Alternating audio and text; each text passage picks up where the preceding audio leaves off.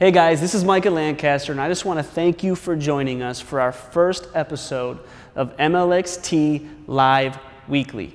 In these series, what we're going to be focusing on is your ability to train yourself anywhere, anytime. And really the key of this is that no matter what's going on in your life or in the world, that you can always train and you can always work on your skills, no excuses. And really, this has been a message that I've been pushing for the last several years, so something like a coronavirus or anything else that might be going on is not going to stop us from being able to train and work on our skills. You do not have to have a basket, and that's what's really key. Now, we're going to be using basketballs at time and using footwork mats and using different cones and medicine balls, and we're going to be using different training tools to hold ourselves accountable. And what I'm going to show you in this program and through these workouts is that you can always replace those things as well, because all we're going to be showing you is how to hold yourself accountable to truly master skills and master your abilities in a completely different way.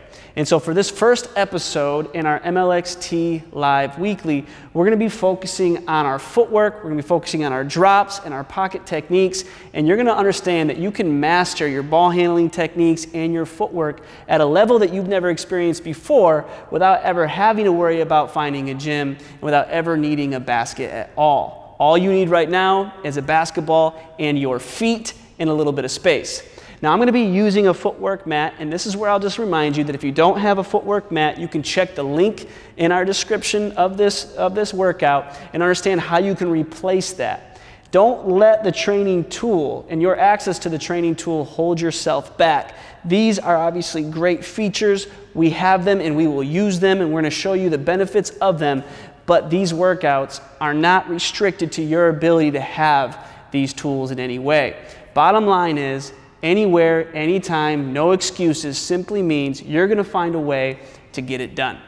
Now what we're going to do is we're going to start off working on our pocket dribble.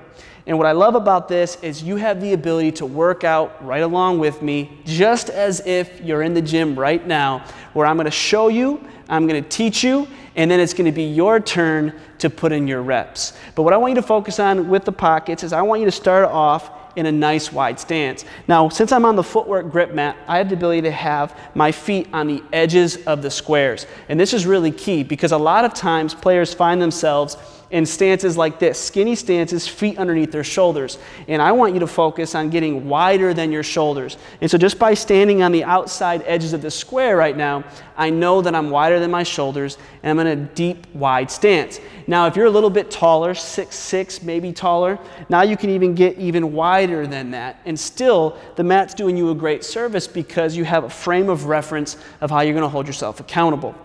But right now, if I was starting off with a pocket, what I want you to focus on is just your ability to dribble straight down and make sure that your dribble's in front of your body. And so if I was dribbling down and pulling to my pocket, we're going to do that every single dribble. What I want you to focus on is your ability to control the exact placement of the ball. So right now I'm aiming for the corner of this square, which is right inside my knees, and I'm making sure that I have the ability to always return that ball to the exact same spot. Now, as you do this workout, what I want you to understand when we start with our ball handling is I not only want you to focus on where you're dribbling the ball, but also where the ball is traveling to. In today's game, you can manipulate, you can pull it. So as we start with our ball handling, right hand first, I want you to focus on dribbling in front and pulling my fingers to the side every single dribble. And if you're going to focus on where you're placing it, I don't even mind if your eyes are down while you do your right hand with your pocket. There's going to be much more to teach, but I'm not going to give you everything at once because bottom line is we got to start to work. So right hand, nice wide stance. We want to pocket every single dribble.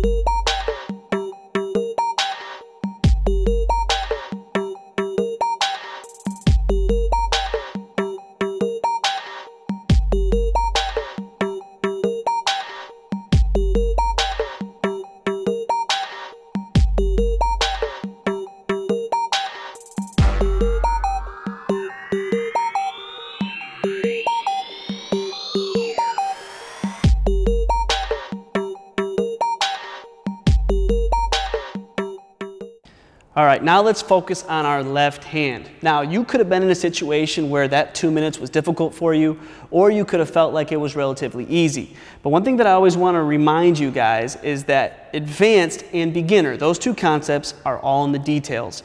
So to hold yourself accountable and really make sure that you're at the advanced level of this, I want you to do a good job of focusing on where the ball is being placed. I don't want that to be random. And this is the type of situation where using your eyes will really tell you exactly how good your technique is. Now, we're not worried about your eyes being stuck forever. We're not worried about those habits because this is one workout and we're simply trying to make sure that our technique is there. So as you go to your left hand, use your eyes and really focus on every dribble hitting the exact same spot of the mat. And now you have the ability to make sure that not only can you pull the ball to your pocket, but you also have perfect control with where that ball is being placed. So as you go to your left, just make sure that you're actually holding yourself accountable to every little detail so you know that you're actually doing this not only right, but you're also doing it real.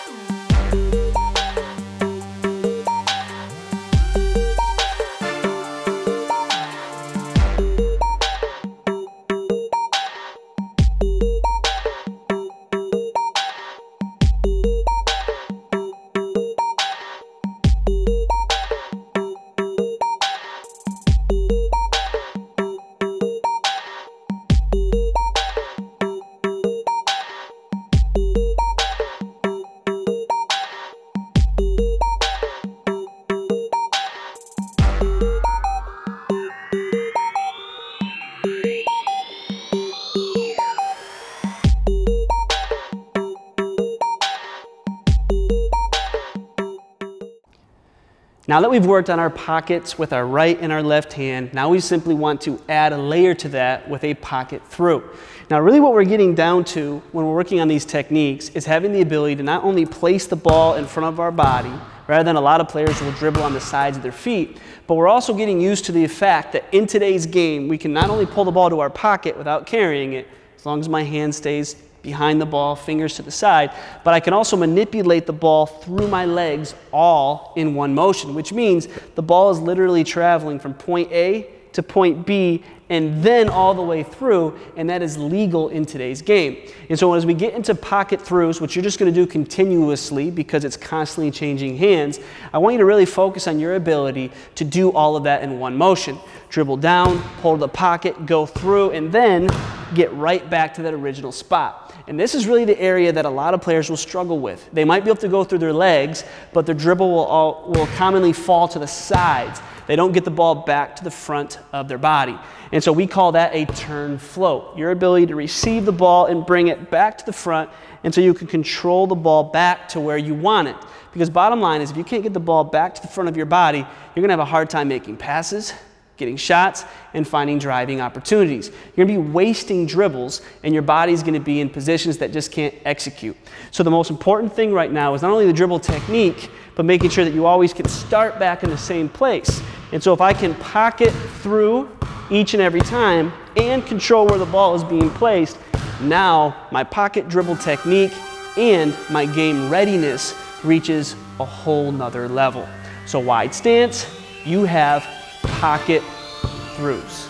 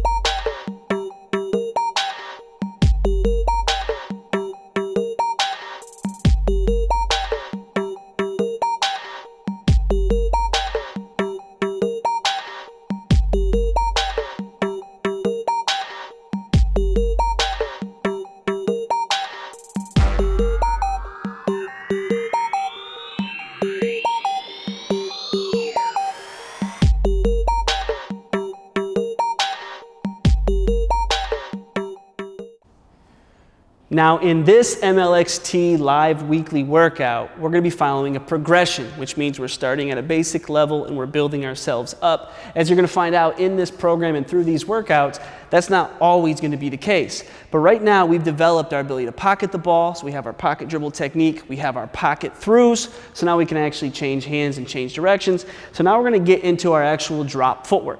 But what I want you to focus on when we do our drops, we're not just going to do it stationary. So this is where I want you to start driving and taking off. So we're going to go over a drop, but I first want you to understand that if you look at the overall space that I'm using in this workout, which is why there's no excuses, which is why you can do this anywhere, anytime, I'm only using about 3 foot of space, and I'm able to actually drive forward another 3 or 4 feet.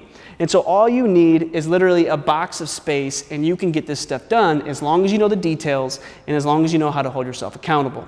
So right now, if I get into the drop, we're going to drop and we're going to explode into a speed stop. I want you to have the ability to really hold yourself accountable to your drop footwork. Now what a drop is if I'm dribbling, and notice I'm standing more in the middle of my mat now, so I've scooted my way up just a little bit. I want to have the ability to split my feet and really get into a short, wide stance. Now, as I do that, I pull the ball to my pocket, which we've already worked on. Now, this is the stance I really want you to focus on. From this stance, I have everything at my disposal. From this stance, I can drive, which is what we're going to be focusing on. From this stance, I can step in and shoot, which a lot of people mistakenly call hezzies, even though it doesn't have to be a hesitation. And from this stance, I could do a through or a cross or some kind of change direction. And of course, I can always pass, or I can reset back to that back foot. And so out of the drop, I have a lot of opportunities there. But if your drop doesn't consistently get to the same place, a lot of those opportunities are going to be missed. And so right now, I want you to focus on your outside foot going forward, which is going to be your right foot, your left foot going back, and you're able to get to the corners of the mat. Now at my stance, I'm getting to the outside edges. You might be, based on your size, more to the circles. And if you're bigger, longer, you might actually be to the edges.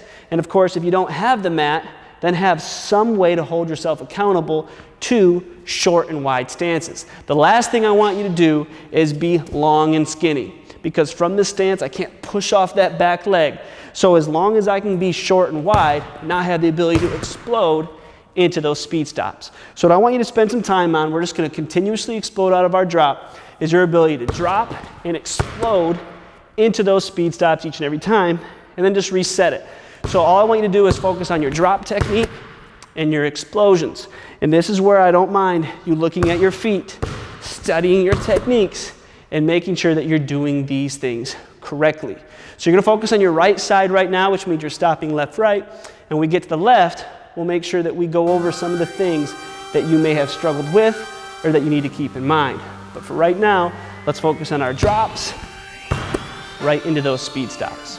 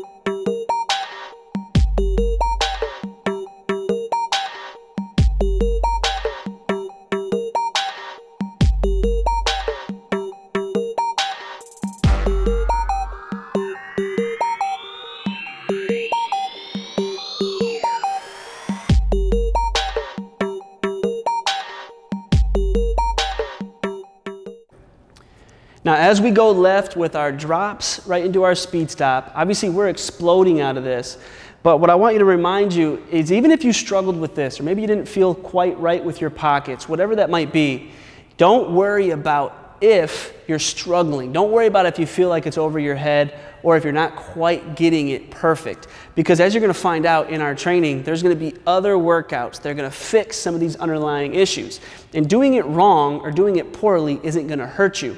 What's really important is your intent and that you understand what is supposed to be the end result. As long as your brain knows that, you can get through those mistakes without obviously harming you. So that's why we're teaching it. So when you do your drop, now your left foot's going to go forward, your right foot's going to go back, the ball's going to be pulled into your pocket. I would rather have you pull the ball to your pocket and accidentally carry it than what a lot of players do is just try to raise the ball and bring it to their shoulder. So really make sure, and if you're doing this by yourself, if you happen to have someone to watch, maybe even recording with your phone, make sure that you can actually pull the ball to your pocket and that it's actually getting there, because that's what's going to give you the most power later on in this move. Don't cheat it even if you're carrying it, because we can always correct the carry. So when you do your drops, I want you to be able to drop and explode into the speed stop, and make sure that you're doing that aggressively. You have a few minutes here, so make sure that when you're driving and exploding into those stops, give it your energy and then relax. You set back up, take a few dribbles, and then your drop into your speed stop. Do it explosively. Feel like you're driving and really feel what that drop is doing for your game. So take your time on your way back, but make sure that your energy is in each and every rep while you're working on your drops to the left.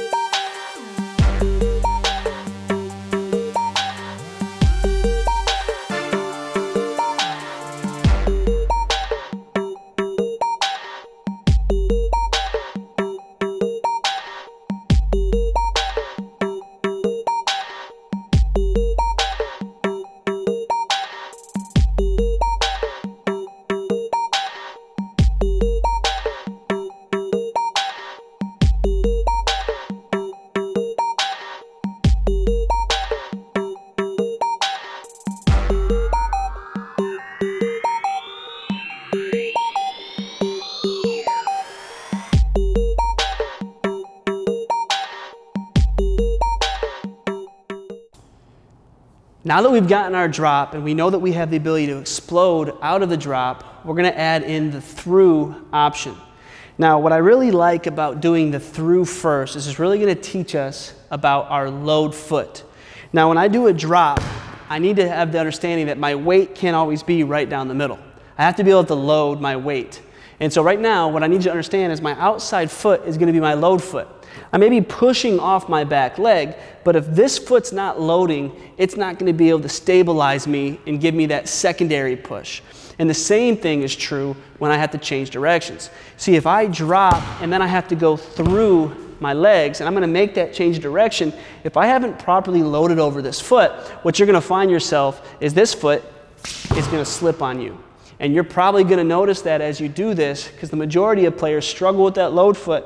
And so instead of doing a drop and a through, obviously you can see this foot's still on that gray and this foot's at the edge of the mat.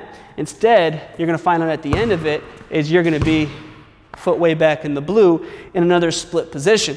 And so that's what you're going to try to fight on this.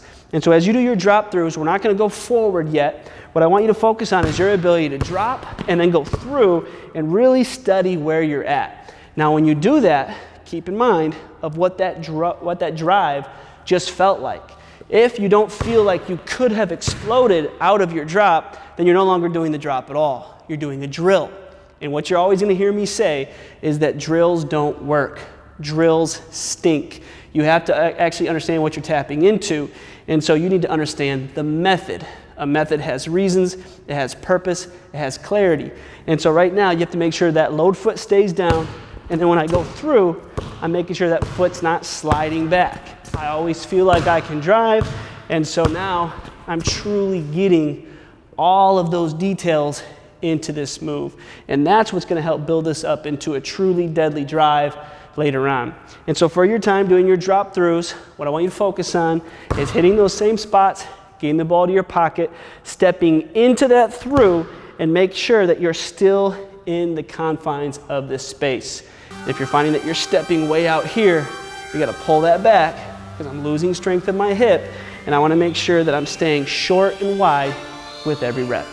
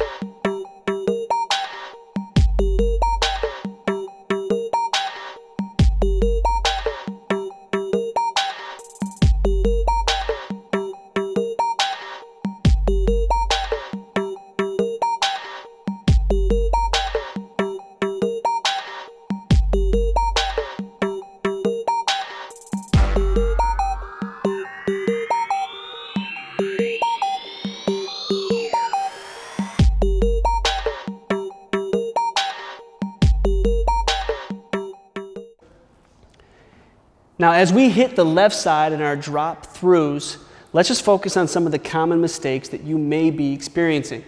A lot of times when players do drops, they script their movements.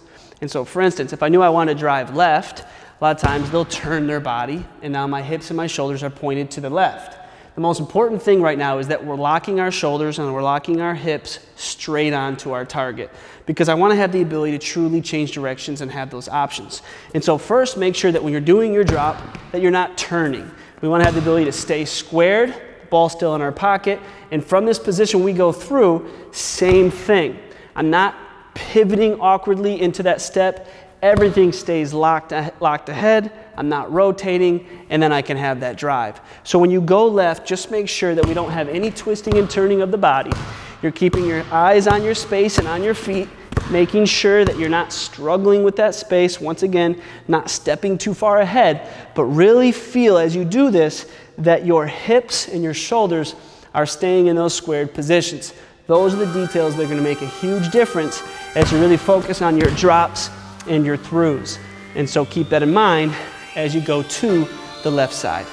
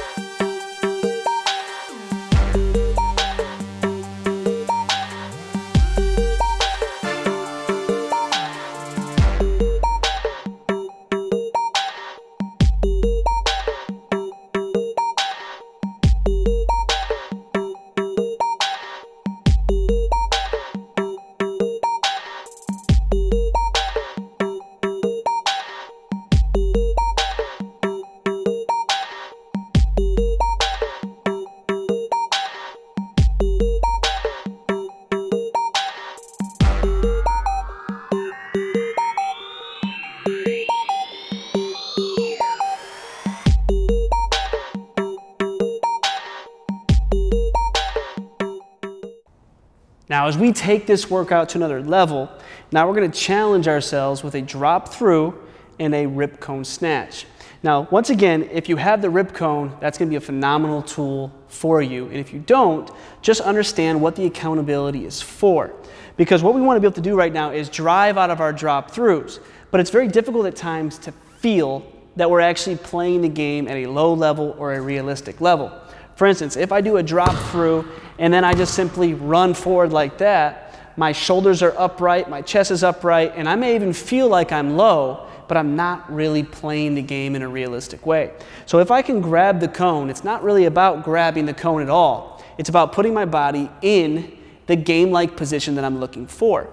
And so if I do my drop through, I want to be able to not only pull off that footwork, but I want to sink my hips and drop my shoulder to the point where I can get my inside hand through the cone. And yeah, that could simulate defense and my hand positioning, but more important to me than even that is that shoulder being low so I can explode past. And so all I want you to really focus on when you do this is getting that low level and exploding into that same speed stop on your drive, all while grabbing that cone by the grip. And so if I do those same reps that we already went through, but I'm exploding now by grabbing the cone, now I'm really going to understand my body positions. So what you're going to do is spend time, once again, starting in the middle of the mat, doing my drop through, grabbing the cone by the grip, and then truly feeling like I'm driving. What's beautiful about this, and you can always set it back up, what's beautiful about this is that you're going to know that you're doing things exactly the way you want to do them without having to feel like, I'm not really sure if I'm getting this right. I'm not sure if I'm getting the technique, because the cone is going to force it upon you. And if you don't have that, then just picture what it would be like to drop through and grab. And even that action is going to have some benefit. But nothing's going to quite replace the ability to make contact with that object and really put yourself in that frame of mind. So as you do your drop throughs, just drive and reset. Focus on keeping that exact same footwork, but making sure that you're able to get to the grip of that cone every single time.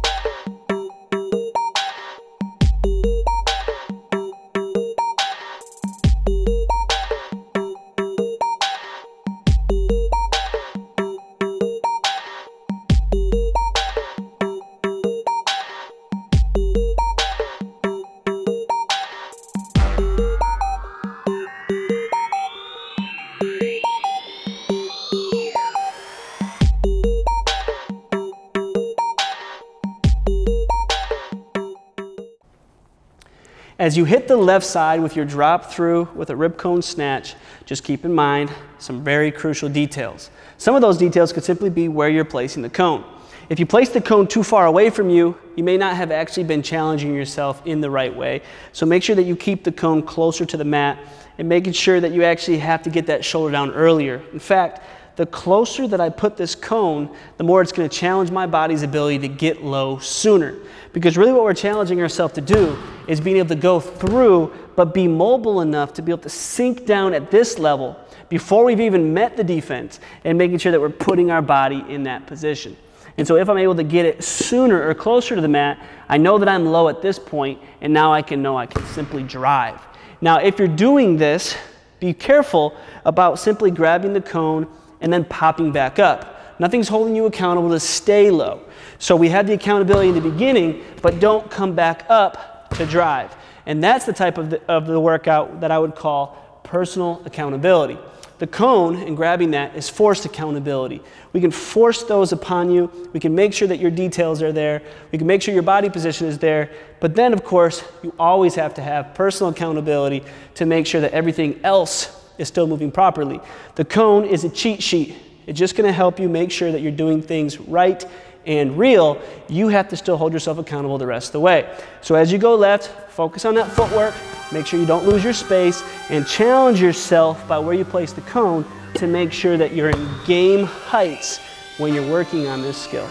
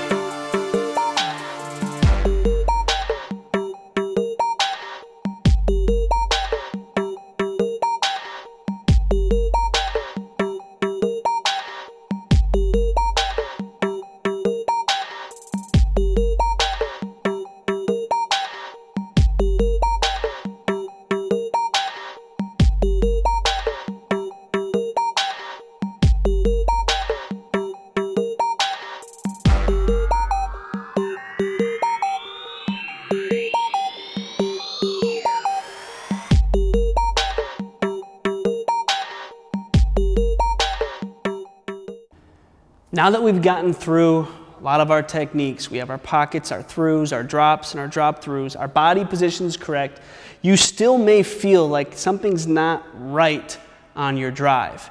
It just might not look real, it might not feel real, and if that's the case, and I'm guessing for many of you it is, this is the secret. And this is the last part of this that I really want to emphasize.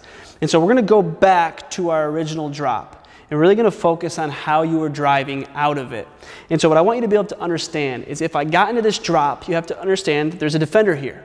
And so this cannot be space that I drive into. So often when I work with players and we do this drop, what they're going to end up doing is they're going to drop and they're going to step straight into that stop. And so if your space is right in front of you, you probably didn't quite feel right and you don't know why. You might even have blamed this drop footwork saying, I'm not sure about this, all because your drive wasn't realistic. So keep in mind that if someone was in front of you, you can't step here. You have to be able to understand how to do an inside step, which means this foot is going to need to be able to get into this line. And so we're going to hold ourselves accountable as our last element here to that inside step. So not only can you do the drop, but you actually are swinging the foot in a way that's going to actually be effective. And this step right here, this technique might be the most important step in basketball, and it might be the one that's taught the absolute least. And so this is going to be a key element to you, and in later workouts, we're going to master this even further. But right now, if we do the drop, and I have the cone right in the middle, or in other words, right underneath my hips, I want to have the ability to drop and swing that foot all the way around the cone, closing the gap between my knees to make sure that I'm actually getting by this defender in a true straight line. I don't want to cross step and battle with my hips. I want to make sure that my shoulders and my hips stay square. And so as you have that same drive, using this cone, now you can drive and swing it around. And now you found yourself in a realistic feeling drive, one that's actually going to work in the game. So go to the right side, swing the left foot tightly around, and make sure that it's not going around the other way or over the top, but really feel like you're making that a quick, tight move and that you can explode in a true straight line in those wide lines.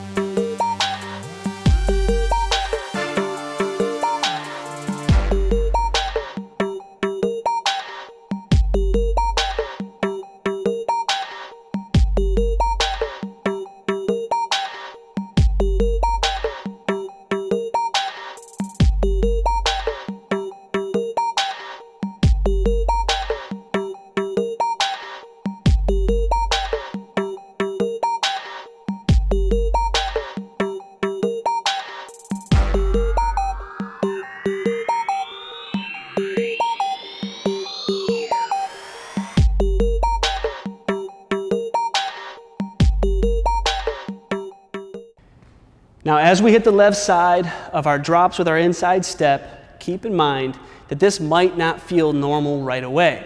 Whenever you make any type of tweak, it's not necessarily going to feel great. Don't shy away from it. Because bottom line, if you can't make this step, you're not beating a defender that's guarding you in a squared stance. Keep in mind what that stance would look like. If someone was guarding you squared up, and they're guarding you in this position, you have to get outside their lines. And so those are the lines that you're actually driving. This space is not available to me.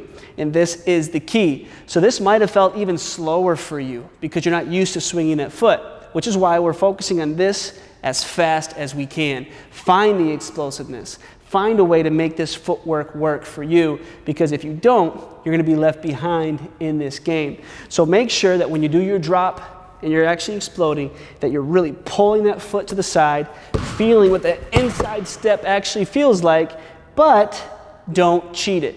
Don't find yourself doing your drop over here, because now you have no accountability.